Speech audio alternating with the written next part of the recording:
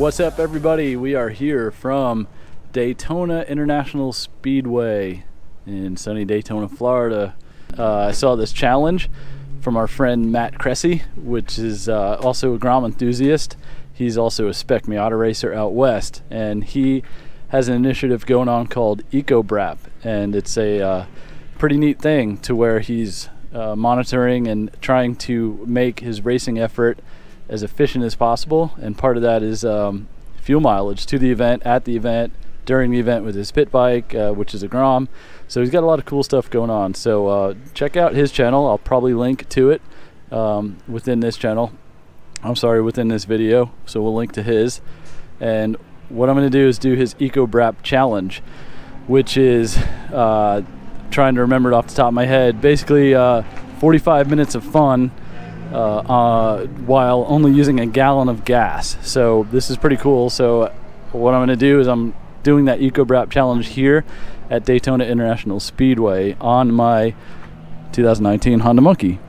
So basically what we're going to do is we're going to fill up the tank, and then we're going to go have fun for 45 minutes.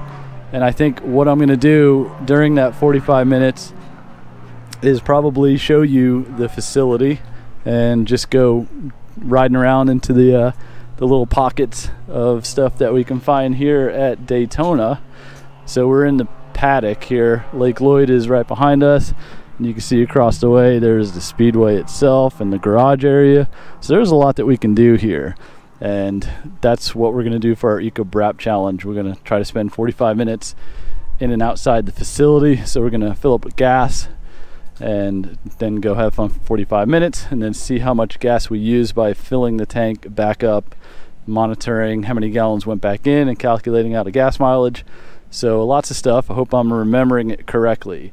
So let's go ahead and jump on the monkey, and I'll moto vlog style this, and we'll go have fun at Daytona International Speedway.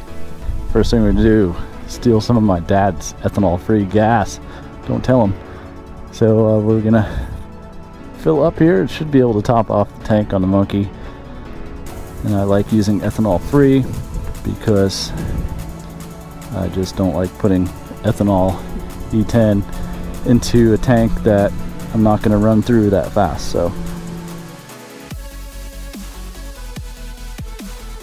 and you see I filled it up right to the bottom of that little flat piece down there, so that's where I'll fill it back up to, and we'll get an accurate reading.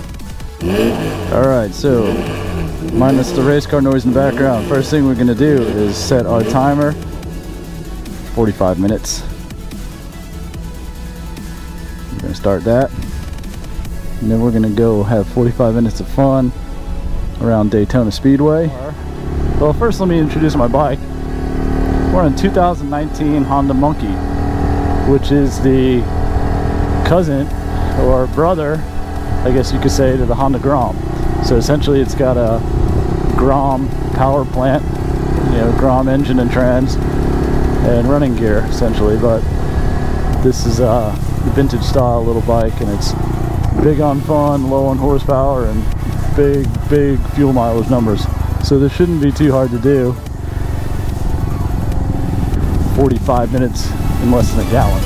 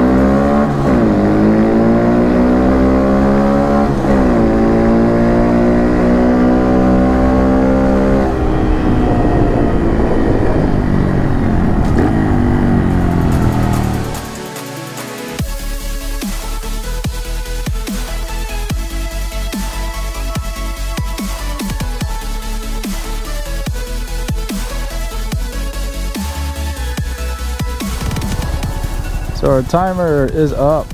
So that was 45 minutes. So we'll head over to the gas station and we'll top the tank off and see how much gas we used.